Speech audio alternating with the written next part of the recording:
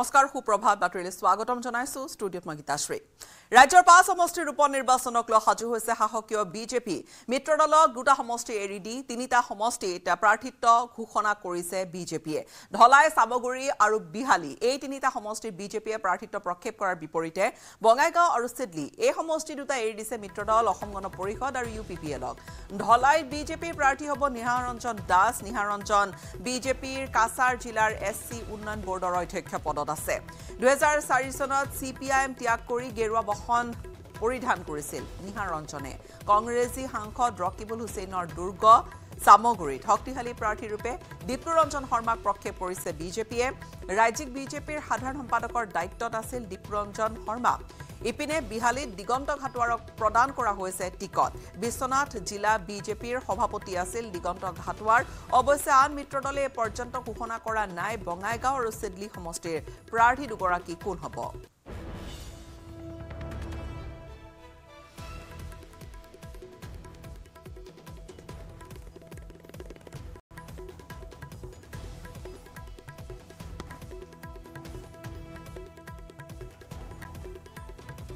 মই প্ৰথমতে ভাৰতীয় জনতা পাৰ্টিৰ সমূহ নেতৃবৰ্গ মাননীয় প্ৰধানমন্ত্ৰী নৰেন্দ্ৰ মোদী ডাঙৰীয়া মাননীয় ৰাষ্ট্ৰীয় সভাপতি জেপি নাড্ডা ডাঙৰীয়া আমাৰ সকলোৰে অতি শ্ৰদ্ধাৰ মাননীয় মুখ্যমন্ত্ৰী ডক্টৰ হিমন্ত বিশ্ব শৰ্মা ডাঙৰীয়া মাননীয় ৰাজ্যিক সভাপতি ভৱেশ কলিতা ডাঙৰীয়া মাননীয় গৃহমন্ত্ৰী অমিত শ্বাহ ডাঙৰীয়াকে ধৰি পেলাই মই ভাৰতীয় জনতা পাৰ্টিৰ সমূহ শীৰ্ষ নেতৃবৰ্গ মই ধন্যবাদ জ্ঞাপন কৰিছো ভাৰতীয় জনতা পাৰ্টিৰ কোটি কোটি কাৰ্যকৰ্তাৰ মই শ্ৰী চৰণত মই প্ৰণাম যাচিছো যিসকল কাৰ্যকৰ্তাৰ ত্যাগৰ বিনিময়ত ভাৰতীয় জনতা পাৰ্টিয়ে আজি এক বটবৃক্ষৰ ৰূপ পাইছে সেইসকল কাৰ্যকৰ্তাক যিসকল আজি আমাৰ মাজত নাই মই তেওঁলোকক খুব শ্ৰদ্ধাৰে সোঁৱৰিছো আৰু প্ৰত্যেকজন ভাৰতীয় জনতা পাৰ্টিৰ কাৰ্যকৰ্তাৰ ত্যাগক সংঘৰ্ষক মই স্বীকাৰ কৰি পেলাই মই তেওঁলোকৰ এটাই প্ৰতিশ্ৰুতি দিছো শেষ বিন্দুৰ ৰক্ত থকালৈকে ভাৰতীয় জনতা পাৰ্টিৰ স্বাৰ্থৰ কাৰণে কাম কৰি দেশ আৰু জাতিৰ কাৰণে কাম কৰি যাম ধন্যবাদ আপোনাক সকলোলৈ আপোনালোকৰ চেনেলৰ মাধ্যমেৰে সমূহ অসমবাসী ৰাইজলৈ আৰু বিহাৰীবাসী ৰাইজলৈ শুভেচ্ছা জনাইছো আৰু বিশেষকৈ প্ৰধানমন্ত্ৰী নৰেন্দ্ৰ মোদী ডাঙৰীয়া আমাৰ ৰাষ্ট্ৰীয় সভাপতি জেপি নাড্ডা ডাঙৰীয়াকে আদি কৰি অসমৰ মাননীয় মুখ্যমন্ত্ৰী ডাঙৰীয়াক বিশেষকৈ অশেষ ধন্যবাদ জনাইছো ৰাজ্যিক সভাপতি মহোদয়ৰ লগতে আমাৰ সকলো নিৰ্বাচন কমিটিলৈ অশেষ ধন্যবাদ কৃতজ্ঞতা জনাইছো আৰু আমাৰ বিশেষকৈ আমাৰ বৰ্তমানৰ সাংসদ যিগৰাকী 2001 চনৰ পৰা বিহালী সমষ্টিত MLA হিচাপে আছিলে আমাৰ ৰাজ্যিক কেবিনেট মন্ত্ৰীও আছিলে অসমৰ ৰাজ্যিক সভাপতি আছে তেখেতে এই বিহালী সমষ্টিত 2001 চনৰ পৰা সংগঠন শক্তিশালী কৰি ৰাখিছে আৰু আজি প্ৰাৰ্থিত্বৰ ক্ষেত্ৰত সকলোৰে ৰাইজৰ সহযোগিতা আছে আৰু সকলোৱে প্ৰাৰ্থিত্ব প্ৰদান কৰাৰ কাৰণে মই সকলো আমাৰ জিলা কমিটি ৰাজ্যিক কমিটিৰ ৰাষ্ট্ৰীয় কমিটি সকলোলৈ মই আন্তৰিক ধন্যবাদ আৰু কৃতজ্ঞতা জনাইছো বিহালীবাসীকতো মই অশেষ কৃতজ্ঞতা জনাইছো আৰু বিহালীবাসী সমূহ ৰাইজৰ পৰা মই আশীৰ্বাদ বিচাৰিছো আৰু এই নিৰ্বাচনত সকলোৰে পৰা সহযোগিতা পাম বুলি আশা ৰাখিছো আৰু সহযোগিতা কৰিব আৰু বিশেষকৈ আশীৰ্বাদ বিচাৰিছো খুব ভাল লাগিছে দল আমাকে প্ৰাৰ্থী কৰি আছে বহুত ভাল লাগিছে এই কাৰণে মই আসামেৰ মাননীয় মুখ্যমন্ত্ৰী হিমন্ত বিশ্ব শৰ্মা আমাৰ শিলচৰৰ সাংসদ পৰিমল শুক্লবৈদ্য মহাশয় সকল লিডাৰকো মই ধন্যবাদ আৰু কৃতজ্ঞতা প্ৰকাশ কৰিছোঁ পৰিমল শুক্লবৈদ্যৰ নেতৃত্বত ধলাইত বহুত কাম হৈছে ধলাইৰ ৰাস্তা ঘাটৰ ব্যাপক উন্নতি হৈছে আমি চেষ্টা কৰিম সকলৰ সহযোগিতাই জিকিলে আমি চেষ্টা কৰিম যে ধলাইৰ উন্নয়ন আৰু কিভাৱে ত্বৰান্বিত কৰা যায় পৰিমল শুক্লবৈদ্যৰ সহযোগিতায় তেওঁৰ পৰামৰ্শত মাননীয় মুখ্যমন্ত্ৰীৰ পৰামৰ্শত কিভাৱে ধলাইৰ উন্নয়ন ত্বৰান্বিত কৰা যায় আমি চেষ্টা কৰিম ঠিক আছে বিজেপিৰ প্ৰাৰ্থী ঘোষণাৰ পিছতে ধলাইত কিন্তু বিদ্ৰোহ আৰম্ভ হৈছে পদত্যাগ কৰিছে ইতিমধ্যে প্ৰাৰ্থিত্ব প্ৰত্যাশী অমিয়কান্তি দাসে জিলা উপসভাপতিৰ পদ ত্যাগ কৰিছে অমিয়কান্তি দাসে সাংসদ পৰিমল শুক্লবৈদ্যৰ বিৰুদ্ধেও উজাৰিছে তীব্ৰ ক্ষোভ আৰু তীব্ৰ ক্ষোভ উজাৰি তেওঁ ইতিমধ্যে বিজেপি ত্যাগ কৰিছে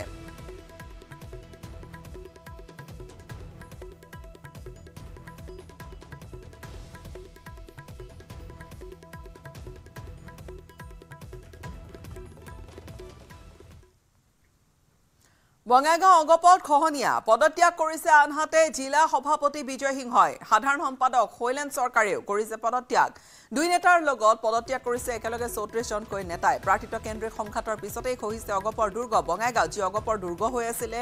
বা অগপৰ দুৰ্গৰূপে খ্যাত তাত এতিয়া অগপত খহনীয়া পত্নী প্ৰেমত বঙাইগাঁও বিধ্বস্ত এতিয়া আঞ্চলিকতাবাদ ফণীভূষণ চৌধুৰীৰ বিৰুদ্ধে বিশুদ্ধাৰ কৰি দল ত্যাগ কৰিছে জিলা সভাপতি সম্পাদক সহ এই 34 জন অগপ নেতাই উপনিৰ্বাচনৰ প্ৰাৰ্থিত্বৰ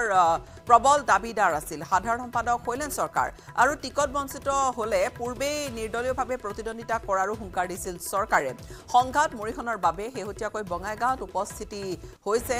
অগপ সভাপতি অতুল বৰা আৰু কাৰ্যকৰী সভাপতি কেশৱ মহন্তৰ কিন্তু ইমানৰ পিছতো পত্নীক টিকট দিবলৈ আকৰগোজ হৈ থকা বঙাইগাঁও বিধানসভা সমষ্টিৰ পৰা 8বাৰ বিধায়ক নিৰ্বাচিত হোৱা বৰ্তমানৰ সাংসদ ফণীভূষণ চৌধুৰীৰ এই পৰিয়াল কেন্দ্ৰীয় কথা বতৰাখিনিয়ে কৰবাত ক্ষতি কৰিব নেকি তেনেকুৱা ধৰণৰ এটা প্ৰশ্ন উত্থাপন হৈছে জিলা সমিতি সমষ্টি সমিতি আৰু নিৰ্বাচন সমিতিৰে বৈঠকত মিলিত হৈ প্ৰাৰ্থিত্ব প্ৰদানত অগপ নেতৃত্বই হস্তক্ষেপ নকৰে বুলি ঘোষণা কৰিছিল অতুল বৰা আৰু কেশৱ মহন্তই জিলা সমিতিয়ে টিকট প্ৰদানৰ সিদ্ধান্ত ল'ব বুলি ঘোষণা কৰিছিল সভাপতি অতুল বৰাই কিন্তু শনিবাৰে জিলা কমিটিৰ সভাপতি সম্পাদকে যেতিয়া পদত্যাগ কৰিলে এই ঘটনাই স্পষ্ট কৰিলে বঙাইগাঁও অগপৰ অন্তকণ্ডল কেনেকুৱা চলি আছে নিৰ্বাচনৰ প্ৰাকখনত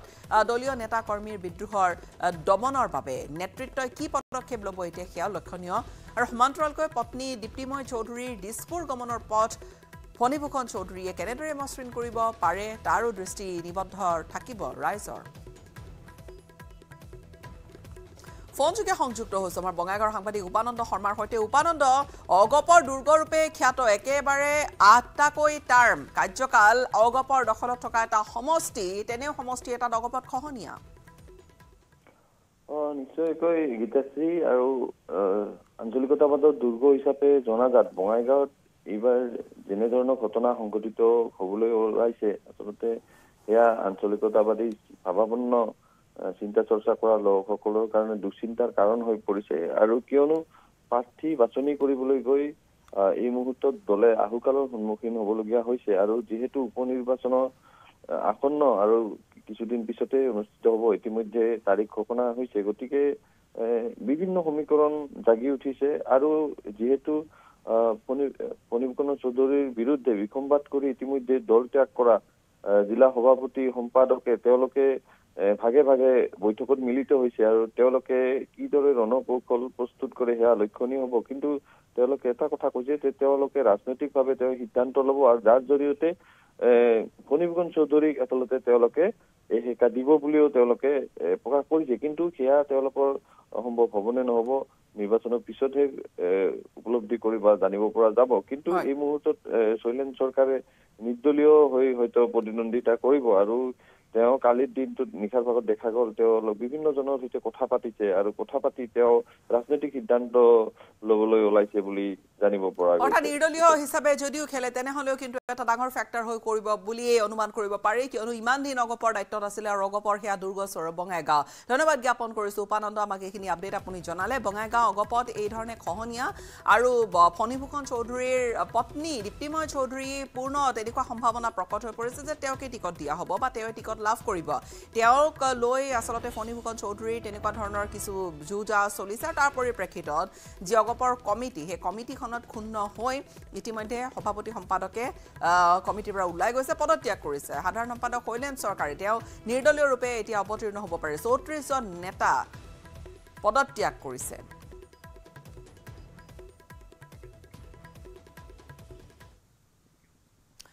পাঁচ বিধানসভাৰ উপনিৰ্বাচনৰ বাবে সাজু হৈছে শাসক বিৰোধী মনোনয়নৰ বাবে মাজত মাত্ৰ কেইটামান দিন বাকি থকা অৱস্থাত শাসক বিৰোধীয়ে প্ৰস্তুত কৰিছে প্ৰাৰ্থী তালিকা দেওবাৰে কংগ্ৰেছে আনুষ্ঠানিকভাৱে ঘোষণা কৰিব 4টা বিধানসভা সমষ্টিৰ প্ৰাৰ্থী হ'ব কোন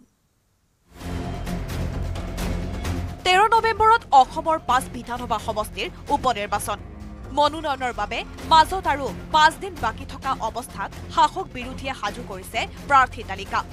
অসম সন্মিলিত মঞ্চই বিহালীত CPIML দলক এৰি দিয়াৰ বিপৰীতে আন 4টা সমষ্টিত কংগ্ৰেছে নিৰ্বাচন খেলাৰ সিদ্ধান্ত লৈছে সেইমতে 4 সমষ্টিৰ বাবে অসম প্ৰদেশ কংগ্ৰেছ কমিটিয়ে চূড়ান্ত কৰিলে 4জনীয়া তালিকা অনুসৰি সামগুৰি সমষ্টিত তানজিল হুছেইন ধলাই সমষ্টিত ধ্ৰুৱজ্যোতি পুৰকায়স্থ, চিডলি সমষ্টিত সঞ্জীৱ বাৰী আৰু বঙাইগাঁও সমষ্টিত ব্ৰজেনজিৎ সিনহা অথবা গিৰিশ বৰুৱাই পাব পাৰে উপনিৰ্বাচনৰ টিকট। বঙাইগাঁও সমষ্টিত ব্ৰজেনজিৎ সিনহাই পাওক বা গিৰিশ বৰুৱাই দলীয় টিকট পাওক, তাত এইবাৰ বিৰোধীৰ বিজয় নিশ্চিত বুলি ক'লে কংগ্ৰেছৰ সেৱা দলৰ মুৰব্বী দীপবায়নে। উল্লেখযোগ্য যে দীপবায়নে বিগত লোকসভা নিৰ্বাচনত বৰপেটাত কংগ্ৰেছৰ প্ৰাৰ্থী হিচাপে বঙাইগাঁও সমষ্টিত 40,000তকৈ অধিক ভোট লাভ কৰিছিল। গতিকে তাৰ ৰাইজেও এটা উমান দিছে আমাক যে ভালদৰে যদি কংগ্ৰেছ দৰে ৰাইজৰ কথা বতৰাবিলাক চিন্তা চৰ্চা কৰে নিশ্চয়কৈ কংগ্ৰেছৰ লগতো ৰাইজ আহিব। কাৰণ কংগ্ৰেছ গোপীনাথ বৰদলৈ দিনৰ পৰা তৰুণ গগৈ দিনলৈ ৰাইজৰ লগত থাকি কাম কৰিছে আৰু আমিবিলাকো বৰ্তমানৰ যুৱ প্ৰজন্মৰ আমাৰ যিসকল আমি সকলো আছে আমি দায়বদ্ধ সততাৰে অসমীয়া ৰাইজৰ হৈ কাম কৰিম, বঙাইগাঁও ৰাইজৰ হৈ কাম কৰিম।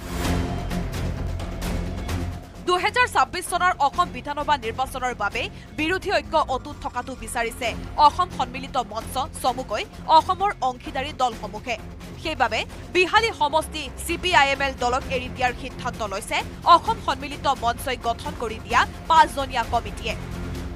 এই ইউনিটিটো ৰক্ষা কৰিবৰ কাৰণে আমি ইয়াৰ 5টা সিটৰ ভিতৰত এটা বা দুটা আমি পাৰ্টি এৰি দিবৰ কাৰণে আমি আলোচনা চলাই আছোঁ যিবিলাকত পাৰে। আৰু CPIML জোৰকৈ লেফটিষ্ট পাৰ্টিয়ে ধৰিছে বিহালীটো কথাটো আছে। গতিকে তেওঁলোকে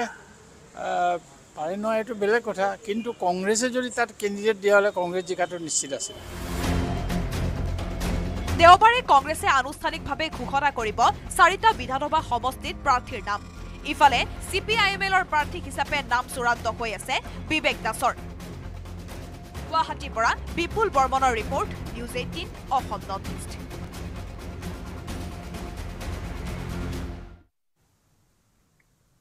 ৰাজ্যত হুৰাহুৰে বৃদ্ধি পাইছে শাক পাচলিৰ দাম। কোনো এখন বজাৰৰে শাক পাচলিৰ দামৰ সাদৃশ্য নোহোৱা হৈছে এতিয়া ৰাজ্যত। প্ৰতিখন বজাৰতে শাক পাচলিৰ দাম ভিন্ন ভিন্ন। তাৰ পিছতো ৰাজ্য চৰকাৰে শাক পাচলিৰ খুচুৰা মূল্য নিয়ন্ত্ৰণৰ ক্ষেত্ৰত দেখুওৱা নাই কোনো সদিচ্ছা আৰু সেই অভিযোগেই চাৰিওফালে। ব্যাপক হাৰত দাম বাঢ়িছে সেউজীয়া শাক পাচলিৰ। প্ৰতিবিধ শাক পাচলিৰ মূল্য 80 টকাৰ পৰা 120 টকা পৰ্যন্ত হৈছেগৈ। বজাৰ কৰিবলৈ গৈ সাধাৰণ জনতা এতিয়া যেন খালী হাতেৰে উভতি আহিবলগীয়া হৈছে। তাৰ পিছতো কিন্তু চৰকাৰ হৈ আছে নিৰ্বিকাৰ। অসম ৰাজ্যিক কৃষি বিপণন পৰিষদে শাক পাচলিৰ মূল্য নিয়ন্ত্ৰণৰ ক্ষেত্ৰত ব্যৱস্থা ল'ব লাগিছিল ঠিকেই, কিন্তু নিধিৰাম চৰ্দাৰৰ ভূমিকাহে যেন পালন কৰা দেখা গৈছে। পাচলিৰ পাইকাৰী বজাৰত একাংশ মধ্যভোগী দালালে দাম বঢ়োৱাৰ ফলত খুচুৰা বজাৰতো প্ৰতিবিধ পাচলিৰ এতিয়া জুই চাই দাম হৈছেগৈ। উদাহৰণস্বৰূপে 1 কেজি জলকীয়াৰ দাম 200 টকা হৈছে, লেচেৰা প্ৰতি কিলো 120 টকা পাইছেগৈ, বেঙেনা প্ৰতি কিলোৰ দাম 80 টকা, বিলাহী প্ৰতি কিলোৰ দাম 80 টকা। একেদৰে এতিয়া পিঁয়াজ বজাৰত 80 টকাকৈ বিক্ৰী হৈছে, 80 টকাৰ তলত পাবলৈ নাই। ইফালে বজাৰত পাচলিৰ দাম বাঢ়িলেও কৃষকসকলে কিন্তু উচিত মূল্য লাভো কৰা নাই। এতিয়াও কৃষকৰ পৰা অতি কম দামত ক্ৰয় কৰা এই পাচলি খুচুৰা বজাৰত আহি পোৱাৰ লগে লগে একাংশ মধ্যভোগীৰ দপদপনিৰ বাবে আদ বাটতে আকাশলংঘী হৈ পৰে পাচলিৰ দাম। চৰকাৰে পাইকাৰী বজাৰ নিয়ন্ত্ৰণৰ ক্ষেত্ৰত ব্যৱস্থা নোলোৱাৰ বাবে অসাধু ব্যৱসায়ীয়ে নিজৰ ইচ্ছামতে নিয়ন্ত্ৰণ কৰি আহিছে পাচলিৰ পাইকাৰী বজাৰ। বিপণন পৰিষদৰ অধীনত থকা গড়চুক পামহি পাইকাৰী বজাৰৰ একাংশ অসাধু ব্যৱসায়ীক নাকি লগাব কিয় পৰা নাই আজিলৈকে, সেয়াহে হৈছে ৰহস্যৰ বিষয়। শাক পাচলিৰ মূল্য 80 পৰা 100 টকা পৰ্যন্ত হৈছেগৈ, তাৰ তলত কোনো এবিধ পাচলি পাবলৈ নাই। তেনে পৰিপ্ৰেক্ষিতত কি খাব সাধাৰণ জনতাই? বজাৰলৈ গৈ কিন্তু হয়তো ইচ্ছা যি ধৰণে কৰিছিলে তেনেকৈ পাচলি ঘৰলৈ আনিব পৰা নাই, কিয়নো প্ৰতিবিধ পাচলিৰে জুই চাই দাম।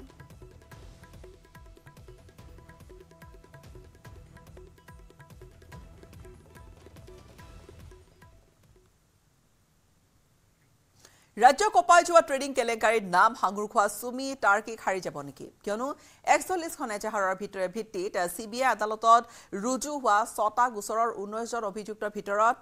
ৰিল ৰাণী চুমি আৰু ফটোগ্ৰাফাৰ টাৰ্কিকৰ নাম নাই। আনকি ট্ৰেডিং এফেক্সৰে জড়িত বেংক একাউণ্টত হেনচকু ৰখাৰ বাদে বিশাল ফুকনৰ ক্ষেত্ৰতো আৰক্ষীৰ নৰম হোৱাৰ উঠিছে গুৰুতৰ অভিযোগ। ট্ৰেডিং কেলেংকাৰীৰ পৰা হাৰি যাব নেকি চুমি বৰা? ৰেহাই পাব নেকি টাৰ্কিক বৰাই? 41খন এজাহাৰৰ আধাৰত CBIৰ আদালতত ৰুজু হোৱা 6টা গোচৰৰ 19 জন অভিযুক্তৰ মাজত চুমি আৰু টাৰ্কিকৰ নাম নথকাত এই প্ৰশ্ন সৰ্বসাধাৰণৰ। পাছে ৰিল ৰাণীয়ে ৰেহাই পালেও 19জন অভিযুক্তৰ তালিকাত দীপাংকৰ বৰ্মন, স্বপ্ননীল দাস আৰু ৰঞ্জিত কাকতিৰ সৈতে নাম আছে বিশাল ফুকনৰ। হাৰি যোৱা নাই দীপাংকৰ বৰ্মনৰ প্ৰেমিকা মনালিসা দাসো।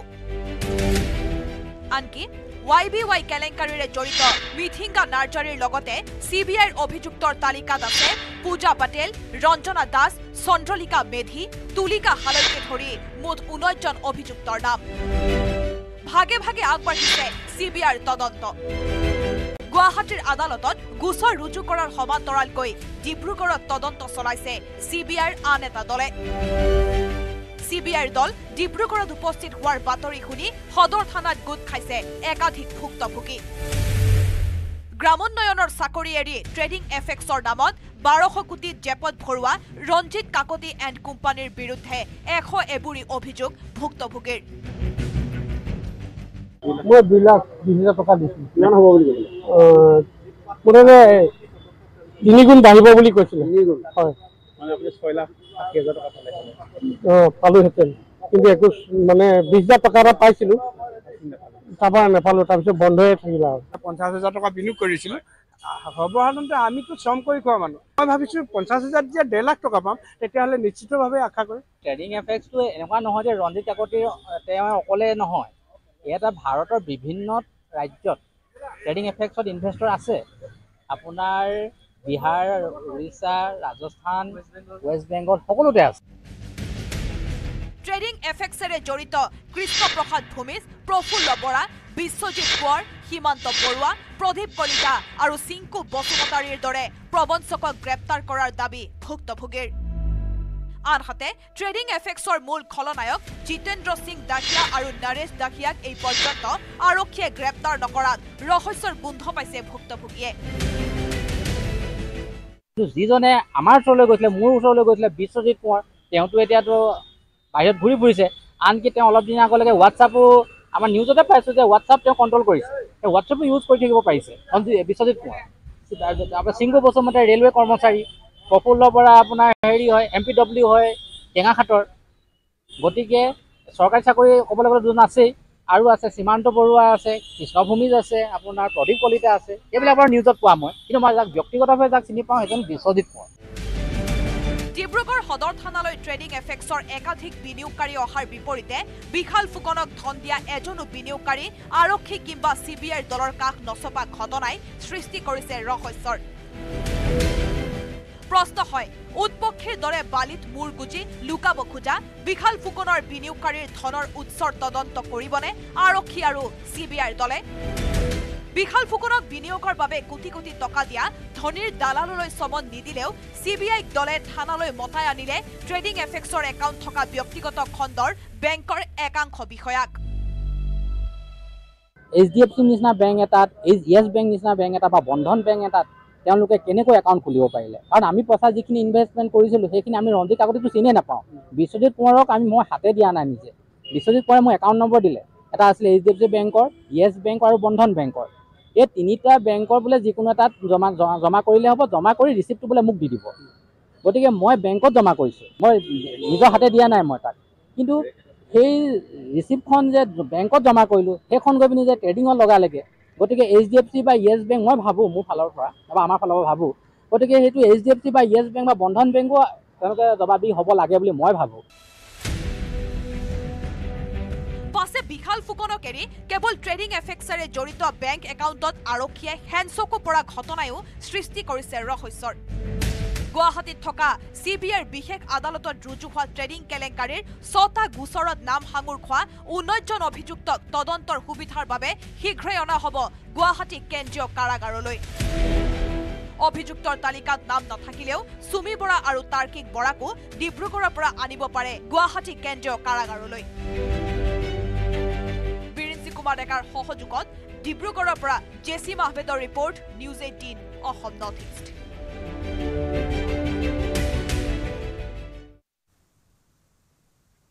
পুনৰ জনসাধাৰণক মাধমাৰ দিবলৈ সাজু হৈছে ৰাজ্যৰ ৰাজহ বিভাগ। অচিৰেই জনতাই ভৰিব লাগিব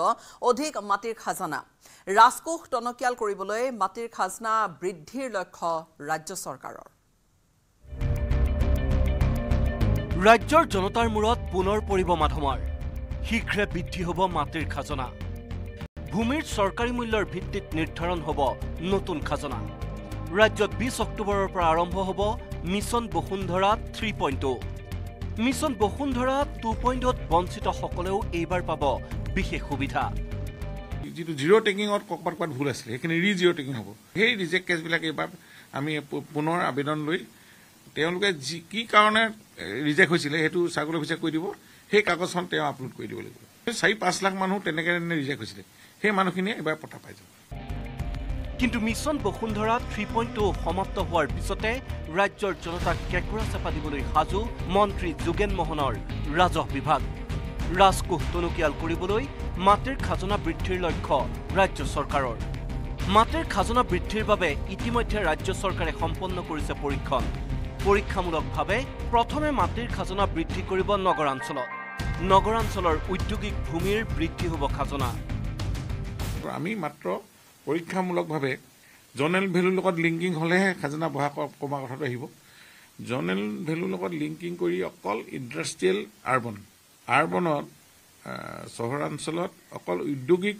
শ্ৰেণীটোক আমি পৰীক্ষামূলকভাৱে আমি কৰাৰ এটা সিদ্ধান্ত হৈছিল আমাৰ বিভাগত পিছে পূৰ্বৰ দৰে গতানুগতিক নহ'ব মাটিৰ খাজনাৰ বৃদ্ধি এইবাৰ মাটিৰ খাজনা বৃদ্ধি হ'ব ভূমিৰ চৰকাৰী মূল্যৰ ভিত্তিত নিৰ্দিষ্ট মাটিৰ জোনৰ ভিত্তিক নিৰ্ণয় হ'ব মাটিৰ খাজনা আমি যেতিয়া ইণ্ডাষ্ট্ৰিয়েল লেণ্ডটোত পৰীক্ষা কৰিম তেতিয়া গম পাব ৰাইজে যে এইটো একচুৱেলি আমি জনেল হোৱাৰ কি পাৰ্চেণ্টেজটোৰ ওপৰত ডিপেণ্ড কৰিব আমি কিমান ল'ম 1% লওঁ নে 0.5 ল'ম নে 0.05 আমি সিদ্ধান্ত কৰিম নে তেতিয়া সেই জনেল ভেলুটোৰ ওপৰত পূৰণ কৰি চালে ওলাই যাব যে কিমান আমি তেওঁৰ পৰা আমি ল'ব পাৰিম অৱশ্যে চৰকাৰী মূল্যৰ কিমান শতাংশ খাজনা দিব লাগিব সেয়া এতিয়াও চূড়ান্ত হোৱা নাই প্ৰথম অৱস্থাত নগৰাঞ্চলৰ উদ্যোগিক ভূমিৰ খাজনা বৃদ্ধিৰ পিছত সকলো শ্ৰেণীৰ ভূমিৰ খাজনা বৃদ্ধিৰ সিদ্ধান্ত ল'ব চৰকাৰে উল্লেখযোগ্য যে বিগত কিছুদিন পূৰ্বে ৰাজ্য চৰকাৰে যথেষ্ট পৰিমাণে বৃদ্ধি কৰিছিল মাটিৰ চৰকাৰী মূল্য সেয়ে চৰকাৰী অধিক মূল্যৰ মাটিৰ গৰাকীয়ে অধিক পৰিমাণে এতিয়া দিব লাগিব খাজনা ৰাজ্য চৰকাৰে গ্ৰহণ কৰা এই সিদ্ধান্ত কাৰ্যকৰী কৰিলে জনতাৰ কি প্ৰতিক্ৰিয়া হয় সেয়া লক্ষণীয় হ'ব ভিডিঅ' জাৰ্নেলিষ্ট সঞ্জয়ৰ সৈতে বলেন ভট্টাচাৰ্যৰ report news 18 Assam north east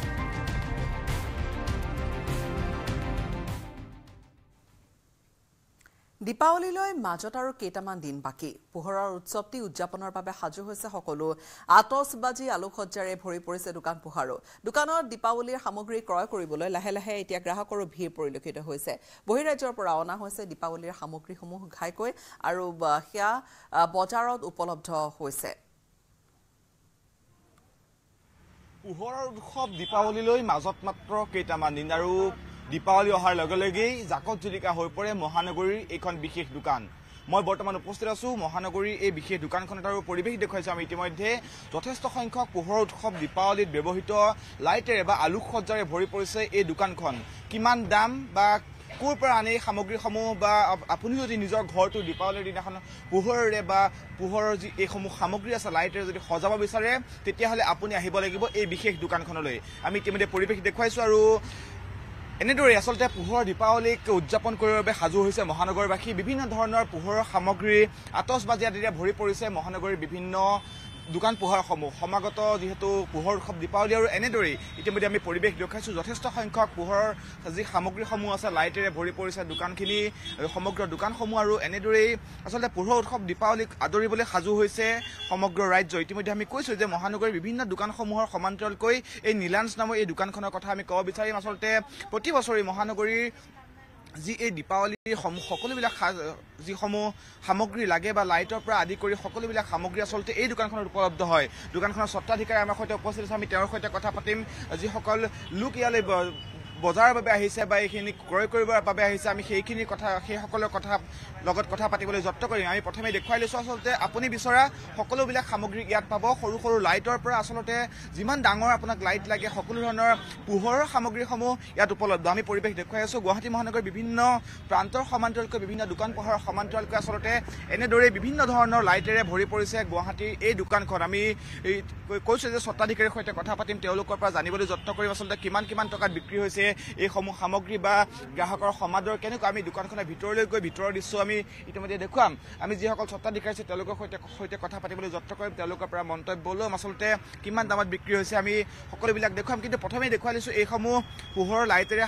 সামগ্ৰীৰে ভৰি পৰিছে এই দোকান দাদা আপোনাৰ ওচৰলৈ আহিছোঁ কেনেকুৱা এইবাৰ ক'ৰ পৰা সামগ্ৰীসমূহ আনিছে যিহেতু দীপাৱলীলৈ মাজত মাত্ৰ 10-11টা দিন বাকী আছে কেনেকুৱা ধৰণৰ যি গ্ৰাহকৰ সমাদৰ সৰ্বপ্ৰথমে আপোনালোকৰ চেনেলৰ সংবাদ মাধ্যমৰ জৰিয়তে সমূহ অসমবাসী ৰাইজলৈ এই নীলাঞ্চ পইণ্টৰ তৰফৰ পৰা পোহৰ উৎসৱ দীপাৱলীৰ শুভেচ্ছা আৰু শুভকামনা জ্ঞাপন কৰিছোঁ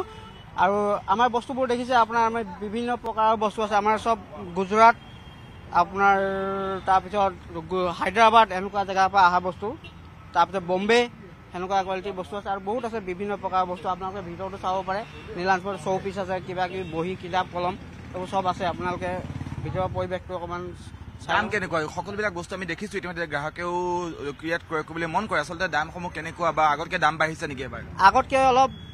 মূল্যটো বৃদ্ধি হৈছে যিহেতু মূল্য বৃদ্ধি হৈছে কাৰণে অলপ 50-60 এনেকৈ দাম কিবা বস্তু পাৰ বস্তুৰ দাম বাঢ়িছে আৰু কিছুমান বস্তু কমিছে সেনেকুৱা হৈ আছে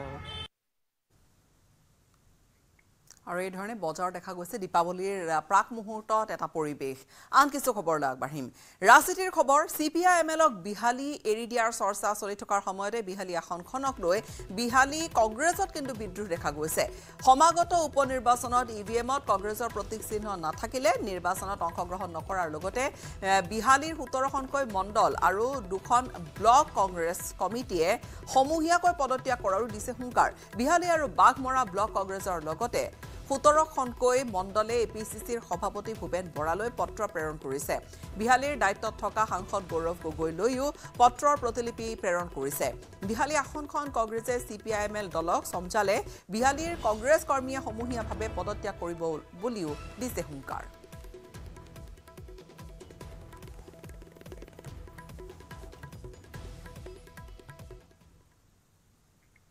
দক্ষিণ কামৰূপৰ দখলা মাছপাৰা নৃশংস এটা হত্যাকাণ্ড স্বামীয়ে দাৰে ঘপিয়ে হত্যা কৰিছে পত্নীক শাহু আৰু পুত্ৰৰ সন্মুখতে দাৰে ঘপিয়ে হত্যা কৰিছে পত্নীক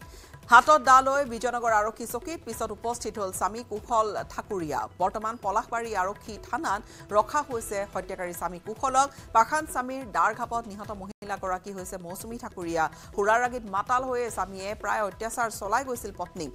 আৰু হত্যাকাণ্ডত জড়িতৰ সন্দেহত শাহুৱেককো আটক কৰা হৈছে ঘটনা সন্দৰ্ভত আৰক্ষীৰ তদন্ত অব্যাহত আছে জড়িত কোন আছে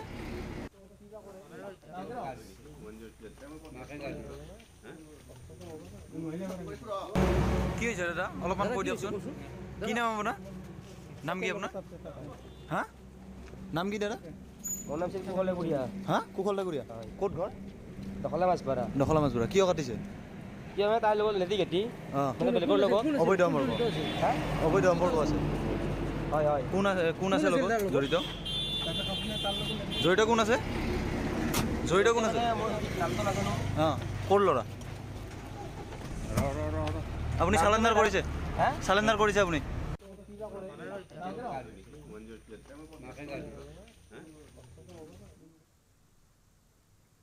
বন্ধ হোৱাৰ সম্ভাৱনা অতি পুৰণি কমলাবাৰী পাৰঘাট আজিৰে পৰা বন্ধ হ'ল নিমাতী কমলাবাৰী ফেৰী সেৱা চলি থাকিব অফলামুখ পাৰঘাট অৱশ্যে জলপৃষ্ঠ অস্বাভাৱিকভাৱে হ্ৰাস পোৱাৰ ফলতে যাত্ৰীবাহী ফেৰীসমূহ সঘনাই বালিচৰত আবদ্ধ হ'বলৈ ধৰিছে তাৰ পৰিপ্ৰেক্ষিততে নিমাতী কমলাবাৰী মাজৰ ফেৰী সেৱা বন্ধ কৰি দিয়া হৈছে নদীপথ নতুনকৈ পৰা বালিচৰে বন্ধ কৰি পেলাইছে ফেৰী চলাচল কৰা পথ সন্মুখত মাজুলীৰ মূল শাৰদীয় উৎসৱ ৰাস আছে ৰাস পালনামৰ আগত বন্ধ হৈ পৰা পাৰঘাটটোক লৈ বৰ্তমানলৈকে কিন্তু ব্যৱস্থা গ্ৰহণ কৰা নাই ব্যাগম আভ্যন্তৰীণ জল পৰিবহণ বিভাগে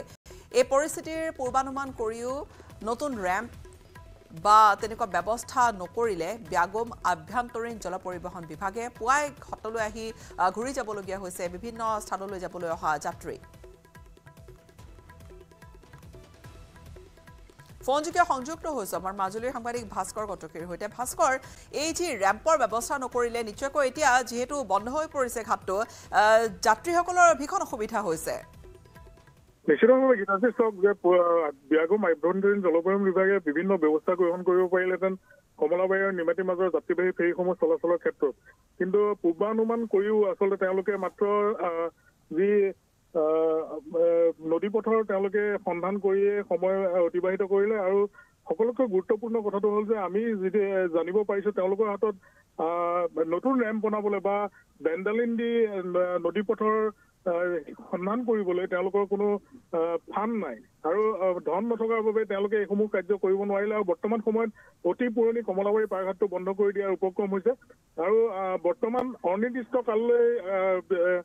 নিমাতী আৰু কমলাবাৰীৰ মাজৰ যাত্ৰীবাহী ফেৰীসমূহ বন্ধ হৈ থাকিব ইয়াৰ পৰিপ্ৰেক্ষিতত আচলতে মাজুলীবাসীৰ লগতে বিভিন্ন স্থানৰ যাত্ৰীসকলৰ সমস্যাৰ সন্মুখীন হ'ব কাৰণ অকল অফলামুখ পাৰঘাটে আচলতে দৈনিক হাজাৰ হাজাৰ যাত্ৰী পাৰ হ'ব লাগিব এই ক্ষেত্ৰত আচলতে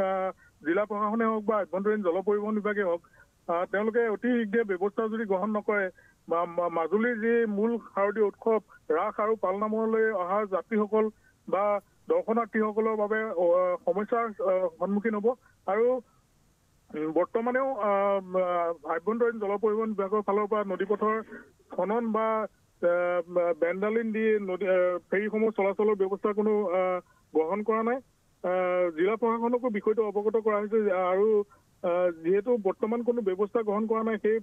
তাৰ পৰিপ্ৰেক্ষিততে যিসমূহ গুটিয়া নাৱৰ মালিক তেওঁলোকে বৰ্তমান ফেৰীসমূহ চলাচল বন্ধ কৰি দিছে কাৰণ আমি পূৰ্বেও বাতৰি কৰি আহিছো যে দৈনিক 2-3খন নাও বালিচৰত আবদ্ধ হৈ পৰে অৰ্থাৎ এতিয়া যাত্ৰীসকল তেওঁলোক বিশেষকৈ সমস্যাত পৰিছে আৰু এনেকৈ তেওঁলোকে অফলামুখলৈকে আহিবলগীয়া হৈছে নিমাতী কমলাবাৰী ফেৰী সেৱা অব্যাহত হৈছে কি ব্যৱস্থা লয় সেয়া নিশ্চয়কৈ লক্ষণীয় হ'ব কিয়নো এটা ঘাট বন্ধ হৈ পৰা আৰু মাজুলীৰ যোগাযোগৰ ব্যৱস্থা দিয়াৰ স্বাভাৱিকতে সকলোৱে অনুমান কৰিব পাৰে যে কেনেকুৱা ধৰণৰ প্ৰভাৱ এটা পৰিব ভাস্কৰ বিদায় লৈছো ধন্যবাদ স্বৰ্ণানৈৰ খহনীয়াই নিশেষ কৰি দিলে এটা দুৰ্ভগীয়া পৰিয়ালৰ ঘৰ দুৱাৰ এটা নিশাৰ ভিতৰতে হেৰাই গ'ল সপোনৰ ঘৰ বাৰম্বাৰ জলসম্পদ বিভাগ আৰু স্থানীয় বিধায়কক আবেদন কৰিও ৰক্ষা কৰিব নোৱাৰিলে নিজৰ ঘৰখন উটি গ'ল ঘৰ ৰৈ গ'ল অৱশিষ্ট বানত থানবান এখন ঘৰ স্বৰ্ণা নদীৰ তীব্ৰ যি সোঁত সেই সোঁতে আচলতে এই দিলীপ ৰাভাৰ ঘৰখনত যি তামোলৰ বাৰী আছিলে তেওঁৰ যি সা সম্পত্তি আছিলে অস্থাৱৰ যি সম্পত্তি আছিলে সকলো ইতিমধ্যে নৈৰ বুকুত লৈ গ'ল স্বৰ্ণানৈৰ খহনীয়াই নিশেষ কৰি দিলে এই দুৰ্ভগীয়া পৰিয়ালটোৰ ঘৰ দুৱাৰ এটা নিশাৰ ভিতৰতে হেৰাই গ'ল সপোনৰ ঘৰখন উদালগুৰি বিধানসভা সমষ্টিৰ অন্তৰ্গত দুৱামুখা গাঁৱৰ দিলীপ ৰাভা নামৰ লোকজনক প্ৰতি বছৰে বান আৰু খহনীয়াই হাৰাশাস্তি কৰি আহিছিল দিলীপ ৰাভাই বহুবাৰ বিধায়ক গোবিন্দ বসুমতাৰীৰ লগতে জলসম্পদ বিভাগক আবেদন নিবেদন কৰি আহিছিল যদিও কোনো কাম নিদিলে